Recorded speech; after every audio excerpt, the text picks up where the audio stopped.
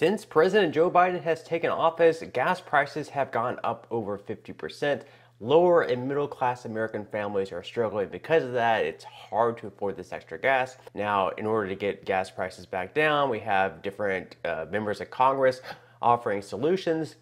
So in the House, we actually recently had a bill that was both introduced and passed not just by all Republicans, but also by a majority. Over half of Democrats also passed this bill as well. Now, whether or not the Senate actually takes it up and passes it as well is hard to say.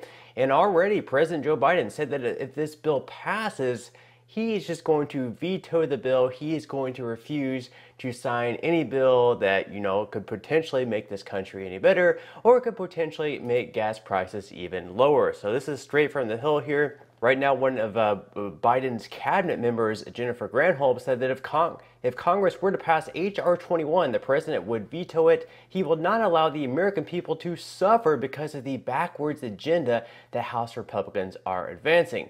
It goes on to say that the legislation would require the federal government to develop a plan to increase the percentage of federal lands leased for new oil and gas production in order to withdraw oil from the strategic reserve. It includes an exception for severe energy supply interruptions. Now, over the past year or so, Biden has been selling some of the oil from our strategic reserve over to China.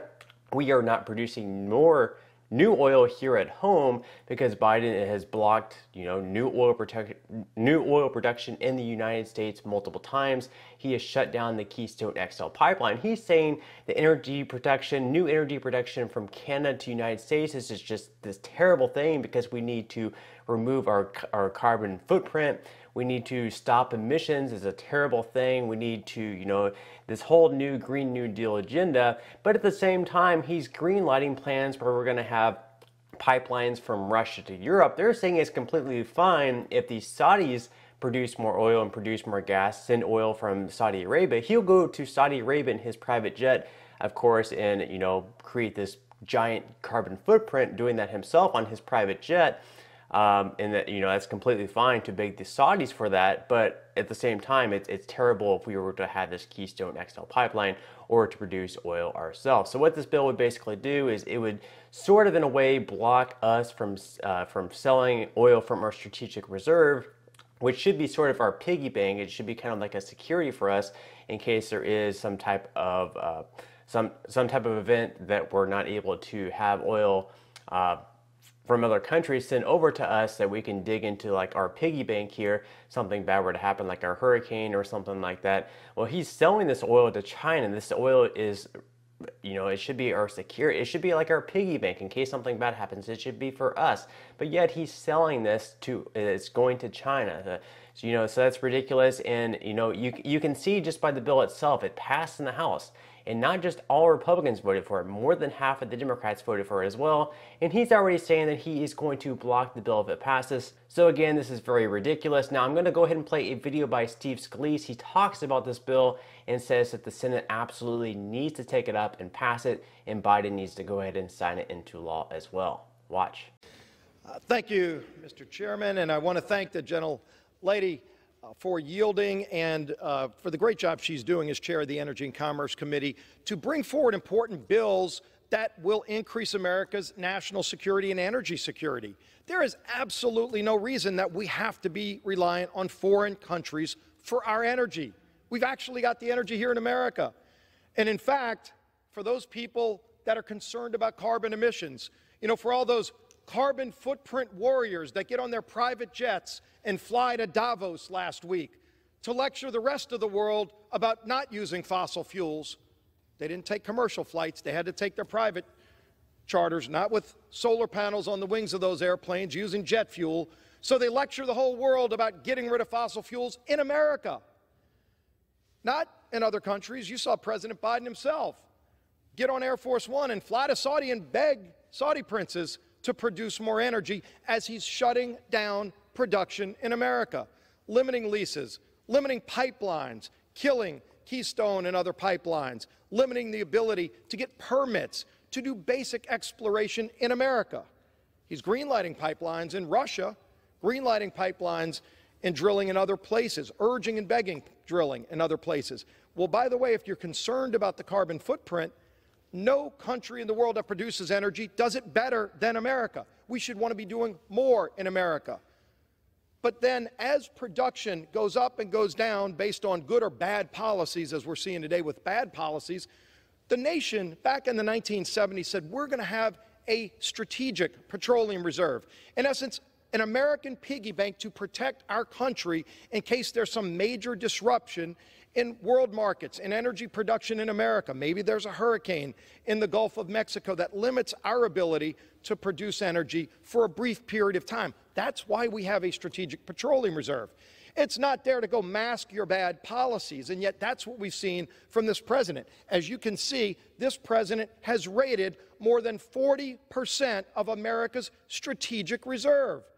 Our piggy bank, he's just taken it away. In some cases, he actually sold that oil to China. We came together last week, Republicans and Democrats. The press actually said it was going to be a partisan exercise. Why even waste the time? Well, what they found out is not only did every Republican say it's wrong to raid our piggy bank in America and sell it to China, a majority of Democrats actually agreed with us and sent that bill to the Senate. I urge the Senate to take up that bill that's important to America's national security. But then today we go even further and say, Mr. President, with this bill, H.R. 21, if you're going to raid our reserves, won't you at least put forward a plan to show how you will replace it? And don't worry, I know the White House gets nervous when you tell them that you've got to produce energy in America. They don't have a problem, again, with foreign countries producing energy. They just don't want it made in America. They use the tagline a lot. You hear it all the time, made in America, except when it comes to making energy, they don't want to make it in America. They make it harder to make it in America. They beg foreign countries to make our energy. This bill says, gives an exemption, except in the case of a severe energy supply interruption. So the president's still got the ability, if there's some actual emergency, to use the Strategic Petroleum Reserve the way it was intended in the 1970s. All this bill says is if your bad policy is leading to higher gas prices, and people are getting angry about that, as they should, you can't go and raid it unless you show a plan, as the bill says, the development of a plan to increase oil and gas production under oil and gas leases of federal lands here. So this would make a lot of sense, except if you're at 1600 Pennsylvania Avenue. In fact, yesterday, the president actually issued a veto threat on this bill. Now, a veto threat should be a rare exercise that you reserve for policy that might hurt the country. Well, let's read why the president issued the veto threat.